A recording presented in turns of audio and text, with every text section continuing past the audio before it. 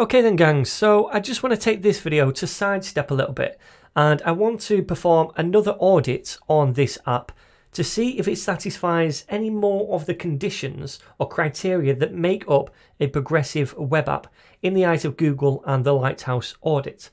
So what I'm going to do is go over here and go to audits, and I'm just going to keep progressive web app checked. I'm keeping the others unchecked because I don't want to deviate from PWAs at the moment. And I'm going to come down here and say run audits. So again, this is just going to run the report for us and then hopefully give us some results in a second.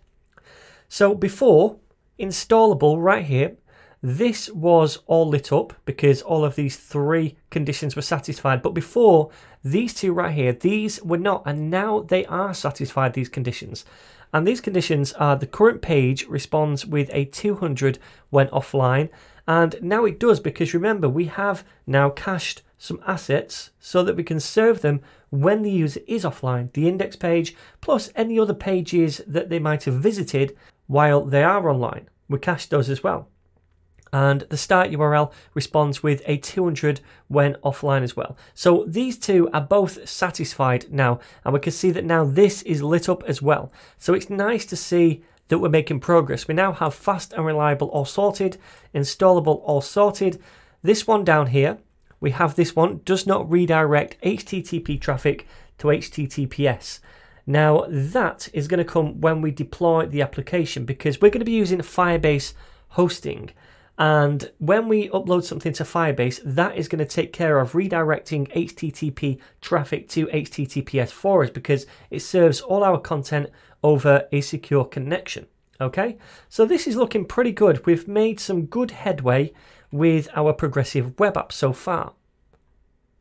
Now, there's one more thing I'd like to show you in this video, and that requires us to go offline. So let me do this and refresh. And then I want to go over to the console. And you see this thing right here, an unknown error occurred when fetching the script. Now this is an expected error, and it doesn't matter too much, but it's referring to the fact that it can't find the service worker because we've not cached it.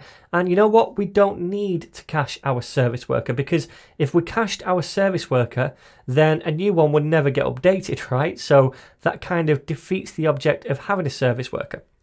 So now we know that we're satisfying more of the conditions in our audit. I'm going to move on in the next video now to another part of this course, and that's to do with data. Now, to store data, we're going to be using a database called Firebase Firestore, and we'll talk about that in the next video.